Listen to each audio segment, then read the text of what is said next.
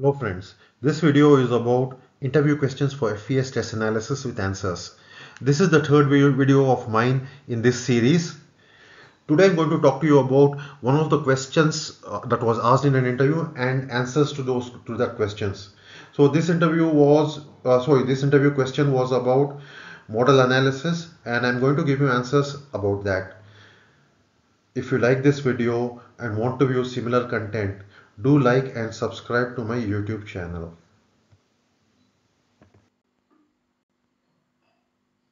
In this video, I'll be talking to you about the assumptions in a model analysis simulation. So this was an interview question asked to me long ago when I was interviewing for a company. So the assumptions that go into the model analysis are important. If these assumptions are not valid, the analysis may go wrong. So I was asked in the interview, what are the assumptions we make while performing a modal analysis simulation? So in this video, I'll be giving you answers to that question. The first assumption that we make is that the CAD model represents the actual geometry. So the CAD model will have a perfect thickness, a perfect fillet radius and all those things. But while manufacturing, is it possible? I don't think so. So what happens? So the thickness will not be constant. The thickness may not be exactly equal to what we intended to be. The fillet radius may not be exactly what we intended to be, and things like that. So, however, it is important that the CAD model represents the actual geometry to a high degree of accuracy. Then only our model analysis will be accurate. The next assumption that we make is that the boundary conditions we have assigned to the model are exact. So we'll have some model in the FEA, and in that model we assume that we are having the perfect boundary conditions. This is not usually perfectly true, but it can be true to a good degree of accuracy. The more accurate this assumption is, the better our results will be. So other assumptions are actually a little bit easier to satisfy, but this assumption is not easier to satisfy. So, so usually this is the most difficult part of any structural analysis. In the model analysis simulations, usually we assume that there is no damping. Damping can be accounted for in model analysis simulation also, but at a big cost, which is not justified considering the amount of difference it will make to the final result. So usually in the industry, when we perform model analysis for most underdamped systems, like most of the systems that we see in the industry, we generally assume there is no damping, at least in the model analysis. We assume that the temperature of the body does not change during the course of deformation.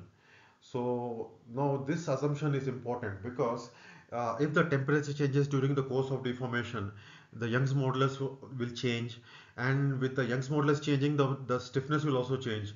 So one important assumption that we make is that the temperature does not change during the course of deformation. So actually while the deformation is taking place, a small amount of change in temperature can take place and that will affect the stiffness, but we neglect that. And this is valid to a high degree of accuracy usually. Most of the modal analysis that we perform in the industry is linear. So even if there is a nonlinear system, we linearize the system and perform the modal analysis. This means that during the course of deformation, there is no change in contact status. This is not exactly valid in the real life, but as long as it is valid to a high degree of accuracy, our modal analysis will be accurate. So what we usually do is that while simulating, we assume all of the contacts as bonded contacts or no separation slipping contacts. The next assumption that we make is that the stress strain curve is a straight line. So this is usually valid as long as we are within the limits of the linearity. This is okay. The next assumption that we make is that the strain displacement plot is a straight line. So what we are basically saying here is that the strain is proportional to displacement. This is true as long as the geometric nonlinear effects are negligible. We assume that the material is homogeneous. Now, if you take a microscopic view of the material, it is not at all homogeneous.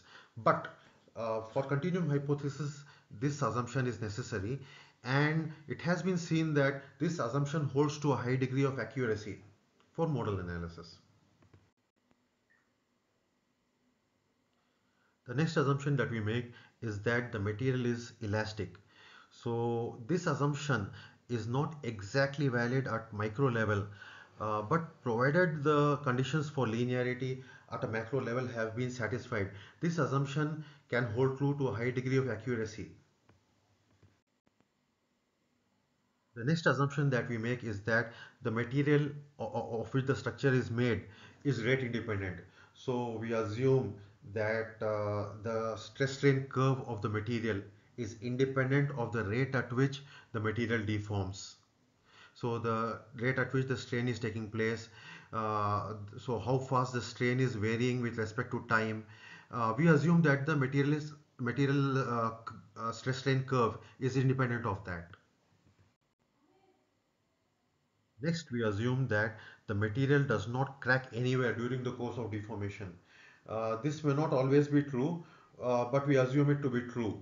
So micro level cracks will not change the stiffness much, but if there is a macroscopic crack that emerges on the structure during the course of deformation, it can change the stiffness of the structure and render the modal analysis inaccurate. The last assumption that I'm going to talk to you about is that we assume that the material properties we assigned are perfect. So if you test the material properties from specimen to specimen, they will vary, and from structure to structure also they will vary. But we assume that the structure has exactly the same properties that we have assigned. So this will introduce some amount of error. However, the error is likely to be small. Those of you who like this video and want to view similar content, do like and subscribe to my YouTube channel. It is your continued encouragement that encourages me to make such videos which will be useful for people who are about to appear for interviews. Thank you.